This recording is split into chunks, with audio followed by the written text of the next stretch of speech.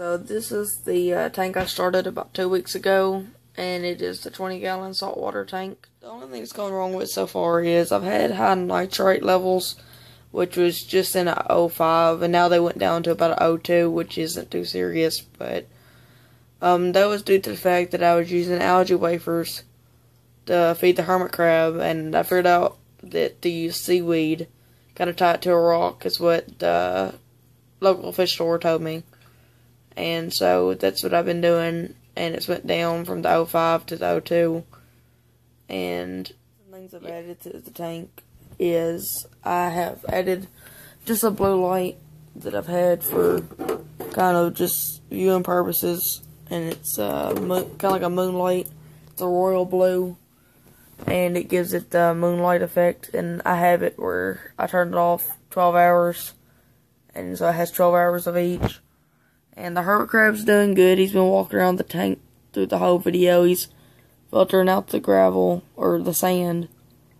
And the live rock seem to be doing good. I haven't seen it turning brown or nothing.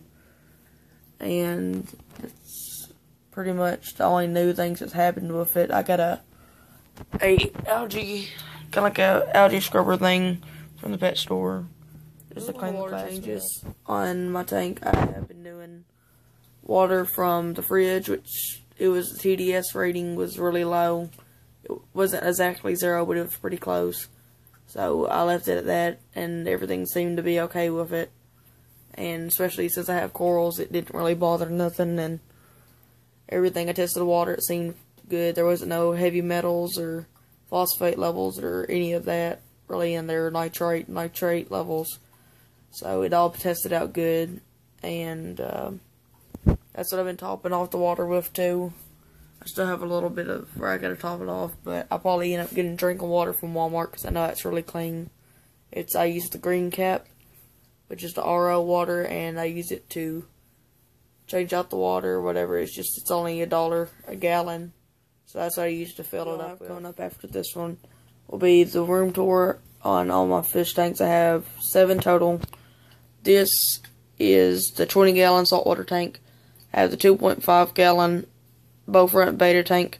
I have the Marineland 5-gallon tank. And then I have a 10-gallon fancy goldfish tank. I have a 20-gallon X-High cichlid tank. And it has a few dwarf, few kisser fish in there. And then I have a 20-gallon kind of like a comet goldfish tank, which is supposed to be a feeder tank.